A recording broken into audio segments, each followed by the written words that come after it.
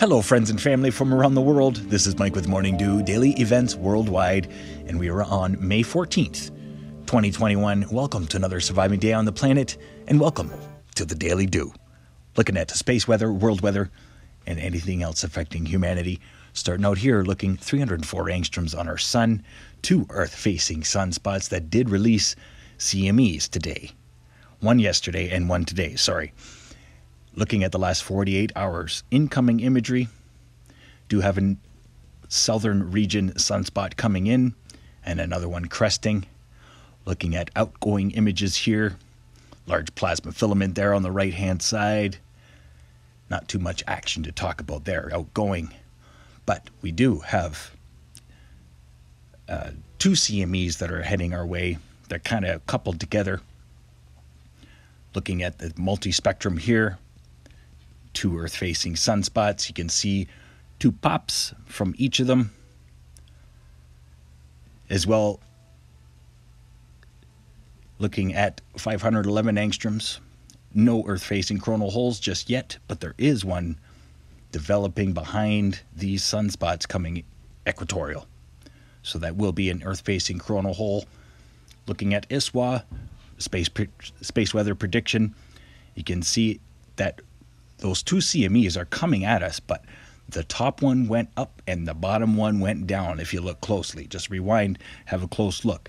They were not Earth-directed, even knowing they were Earth-facing. Looking at our geospace magnetosphere for today, nothing major to be concerned about. Real-time solar wind sitting at about 400 kilometers per second. Steady stream right now. Looking at a temperature increasing over the past little bit, as well the density. Looking here, geomagnetic activity remains pretty low. Schumann resonance for today, a power of 57 and 91 and 57. So there's a nice healthy spike again today from the Schumann. Our planet is a buzzing right now, an amplitude of 91. Quality of a 9.9. Let's have a look at earthquakes the last 24 hours from around the world. And we've had some big shakers today.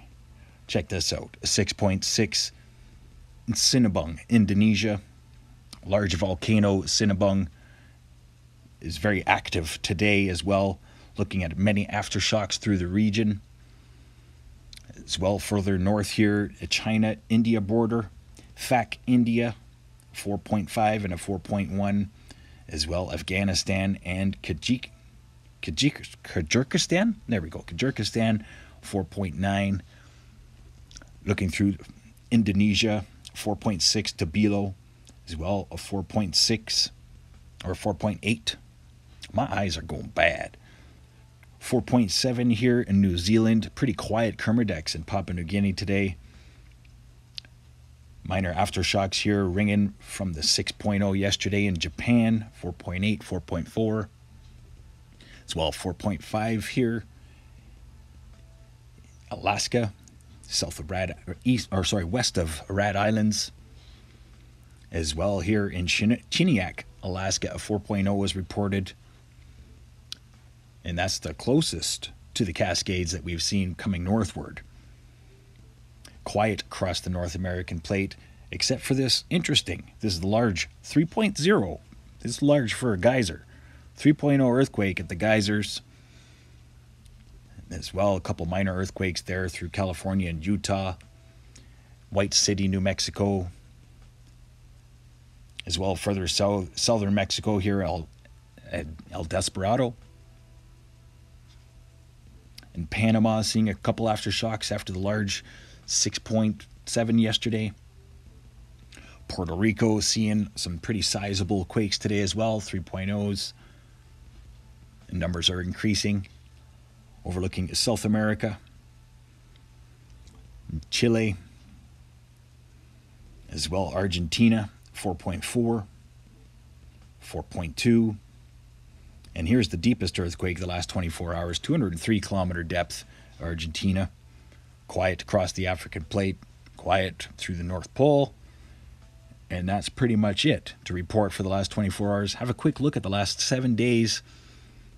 And a lot of large red rings recently. Indian Ocean, northeastward towards the Indian Plate, and as well Japan.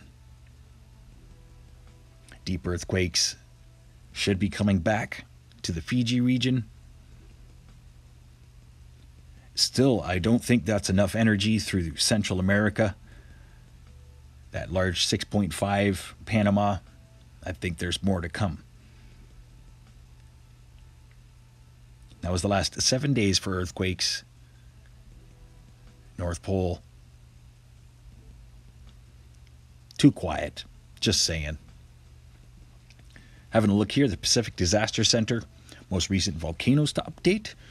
Looking at here, most recently, Suwanosejima in Japan, Langila in Papua New Guinea, as well as Sheveluch in Russia, Popo in Mexico, Sangay in Ecuador, Fuego in Guatemala, Nevados de Chilian in Colombia, Dacono, Indonesia, Pacaya, Guatemala, Sabancaya in Peru, Sinabung, La Soufriere, Ebico, Semeru,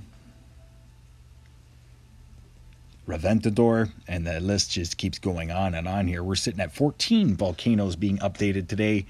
Stay tuned for the volcanic activity report coming this weekend, giving you an update on all active. A lot of flooding conditions still across central and southeastern United States, as well as stormy conditions through Java, Indonesia, and as well now through India, with Tropical Storm 1, which is still unnamed. But looking here at satellite imagery, there is a lot of moisture wrapped up in this storm. This forecast here particularly says it will be growing into a Category 3 cyclone. But anything can change, especially if we are affected by space weather. I've seen a hurricane intensify to a Category 4 or 5 overnight due to increased solar winds. Having a quick look here, I wanted to show you satellite imagery. This is the last 3 days around the world, and it really seems that there's a lot of cloud cover right now, a lot of atmospheric rivers of moisture. And this one particular, it stretches all the way from Greenland down to eastern Australia, and then wraps itself around the southern hemisphere. Long line here in the north as well. And then this intertropical straight north and south movement off the coast of South America. Very interesting indeed. We're going through some crazy days, everybody. Let's have a look at our 5-day forecast brought to you by Meteor-Earth, Meteor Mike.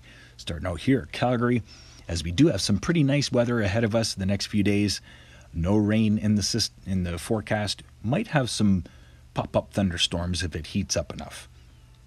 Other than that, with 2 low-pressure systems heading through eastern Canada, Manitoba, and then into Ontario.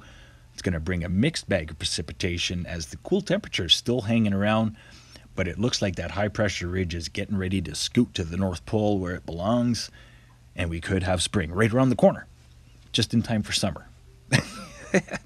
Overlooking the United States, watch for extreme weather to develop over the next 4 days, considering it's going to be heating up. Low pressure center is wrapped up in there. Big high pressure ridge blocking everything, and it's going to stay stationary over the United States. Big high pressure ridge over the Atlantic, and that could be dominated here by this large low pressure system. It will be heading into the United Kingdom in the long range forecast.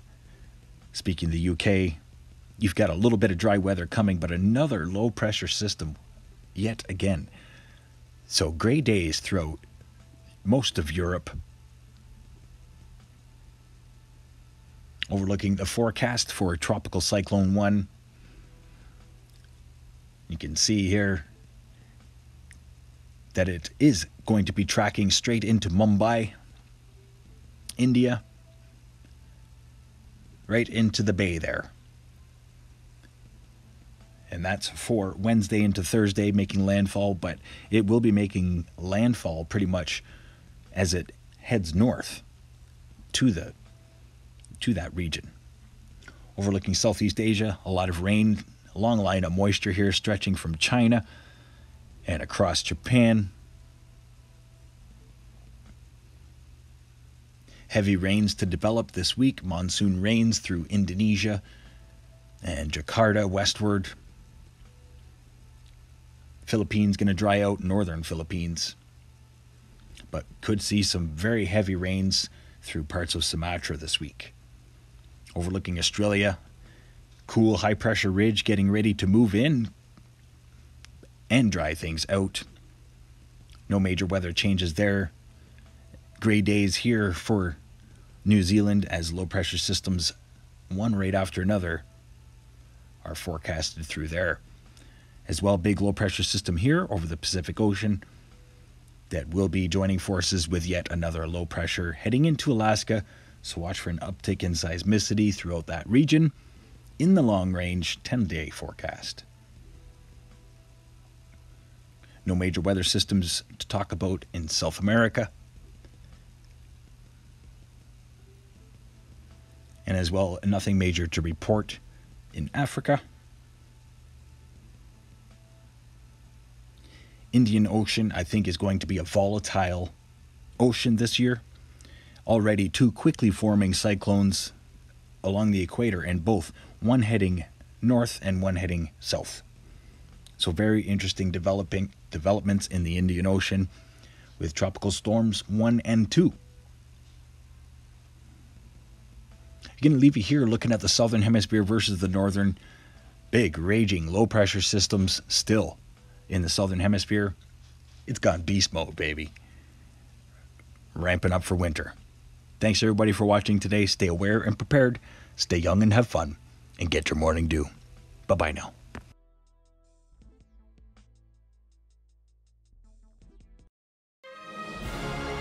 If you enjoyed today's video, please hit that like button, subscribe, share with your friends and family from across the